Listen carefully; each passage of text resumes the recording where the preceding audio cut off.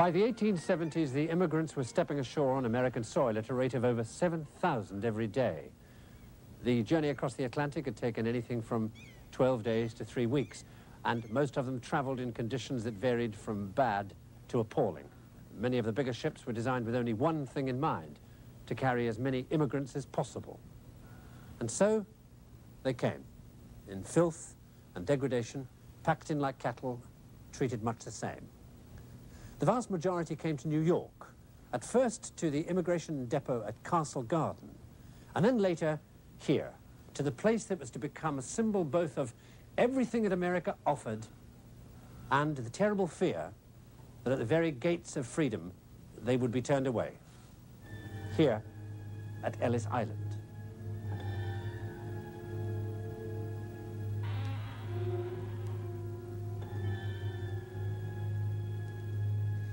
It took only a few hours to be accepted or rejected, and much of that time was spent confused and bewildered, waiting, clutching their cardboard suitcases tied up with string, everything they possessed.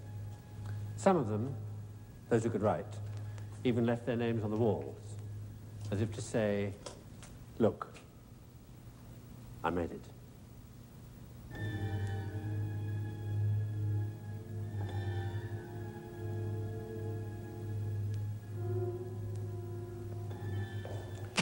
And then came the moment of truth, the point at which they either passed or failed the test to become American. What none of them could have known was how easy that test was. A quick look at the eyes, the hands, and the throat, and then the writing down of their particular details. The point at which many of them lost their old names because the inspectors couldn't spell them and they couldn't write them. So they became Smith, Brown, Jones. 8 out of 10 people passed the test. But with one inspector handling 500 people a day, it was almost a case of, if you could walk, you were in. In the 30 years between 1850 and 1880, nearly 8 million people got in. And as the country grew and the frontiers pushed west, the immigrants were swallowed up to disappear in the vast open spaces of this enormous country. The trouble was, every 10 years the government had to find them all again for the national census. And as the population soared, the paperwork for doing that became unbelievable. And then in 1880, an army surgeon called John Shaw Billings, who was working on the census, was watching the mountains of paperwork being shuffled when he happened to mention to his young engineer assistant that he reckoned that the Jacquard cards with their punched holes ought to be able to carry information.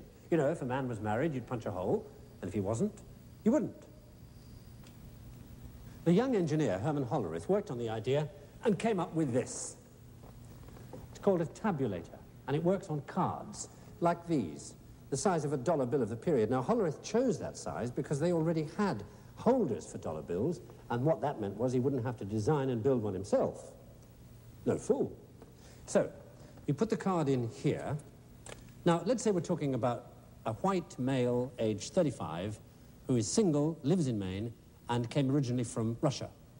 Right, you punch white, male, 35, single, the code for the state, Maine, and finally, Russia. Now you take the card out, see the little holes, and put it into this press. Now, when you push this press down, these little needles here with springs on them either go through a hole or they don't.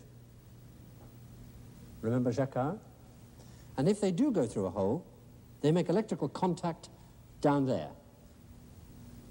And that triggers these counters up here 1 click forward. Now, depending on what you want to count, you program the counters. Say you just want a general population figure, then all these are the states and territories, of which that is Maine, and that one in the corner is the grand total. So our man in Maine would add 1 to Maine and 1 to the grand total, like this.